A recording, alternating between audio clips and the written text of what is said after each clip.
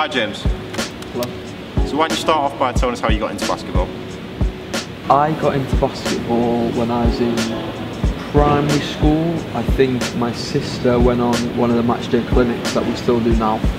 And then I think I went with my dad, and then from then on just got into it. My neighbour at the time was part of the Chester Jets. Okay, never looked back since? Yeah. Okay. So have you got any talents outside of basketball? Talents? Musical talents, let's say. I can play the piano, a bit of the guitar. It's funny you say that, so we've got a picture here. Would you like to just talk us through this one? This picture was actually a joke. Oh yeah? I believe, yeah, at university. We were actually taking the mick out of someone, but I can actually play a bit of the guitar. You started coaching, didn't you? Your first coaching role. Would you like to just talk us through this picture? Yeah, so this was the academy that I was in charge of at Hereford Sixth Form College. Straight after I graduated, I got offered the job there to take over the academy. Yeah, there wasn't that many players at first, but we grew it, and I'm really proud of what we did there. It was a special place to work. How important would you say that is? How do you look back on these memories now? I wouldn't be where I am without the 2 years that I had at Hereford. It taught me a lot. I worked with amazing people, and an amazing boss who backed me in everything I wanted to do. Staff around me were amazing. Yeah, it was a big part in kind of my career that got me going, and I think it's definitely one of the main reasons why I got the job here at Cheshire. Do you keep in contact with anybody? Yeah, still speak to the assistant coaches that I had at the time. One of them is still there, doing a really good job, and Ryan, who was my other assistant, is doing a really good job at Worcester University with the women's team. So yeah, still stay in contact with them. Yeah, it was a very special time in my life. Would you say they're proud of you now? I think so. Yeah, I hope so. They always come to the games when I play in Worcester, and yeah, they stay in contact, and yeah, I think they'd be proud. So you said that you've been a lifelong Cheshire fan. Yeah. But this picture might say otherwise of your time at university. Yeah, that was actually the year Dizzy played for them. This was, so I worked for the Wolves at the time. That was at Wembley when they won the playoff final, which Dizzy was part of the team. So yeah, I wore 2 hats that day. They played Newcastle Eagles, and yeah, I was all for Worcester. Anything else in university? So anything particular? Did you get interested in any sort of societies, any clubs? I was involved with the football society quite a lot because we used to have a lot of socials at our house. This picture of you dressed as Harry Potter. Oh my god. University, we loved dressing up. Apparently looked like Harry Potter, so I was Harry Potter for the night. I am a Potterhead. A Potterhead? Yeah. Talk me through this picture as well.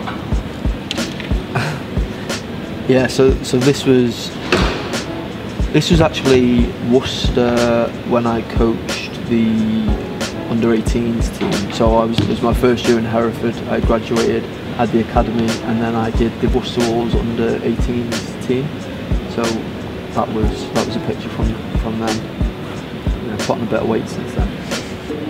Good times. Did you find that time very influential on you now? Yeah, it was a big part of my life. I enjoyed it. Great people to work with. Yeah, it was definitely shaped me to get to where I am now. Yeah, I look back with fond memories. How does it compare being on the other side of it now when you visit Worcestershire? At first it was really weird. It was strange going back actually, but I love going back. It's a great city. I was there for 5 years, and great people, like I said, and yeah, I really enjoy going back when we play there. Lots of friends come and watch, lots of people from my old work, so lots of old players that I still stay in touch with. So yeah. Who would you say is one of the most famous people you ever met? I met Julian Lescott, an Everton player who played for Everton at the time. I met him in New York. He's actually on the same table as me having dinner, so I ended up having dinner with him. I've actually met Will Smith, but randomly. I can't think of. I don't know.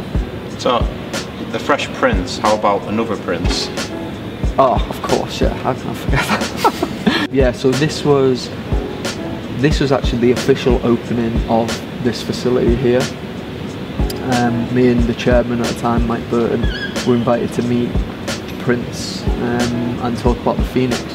Yeah, so this was actually the first time I'd stepped foot in this building, and when he opened it. So yeah, that was a really cool day, and that was a kind of a real eye-opener to what I was getting into, because obviously moving to the Phoenix was a really big job for me, and I was only 24 at the time and taking on the role, which was big role. So, you know, meeting him, I remember after that thinking, it's another world, and it's kind of never been the same since.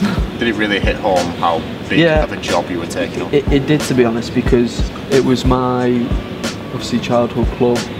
Grew up as a fan. I was the water boy for a season. So meeting, you know, a Prince at the opening of a facility that I was about to pour my life into with the club was, yeah, it was a special day, surreal, yeah. Obviously Mike taught you in school and he taught you everything you need to know about basketball. How did it feel when you were both coaches here? Yeah, it was a bit weird at first, in a good way, I guess. Very interesting guy, you know, a lot of history, has a great legacy here at the club. So you know, when he called, he rang me and he was saying that he was going to be the chairman of the club, and he was looking for a general manager, and at the time I was in Hereford, and the first thing I said to him was, oh, I'm not sure actually, but I'll have a think. I thought he was basically asking if I knew anyone, and he said, oh no, I'm offering it to you, and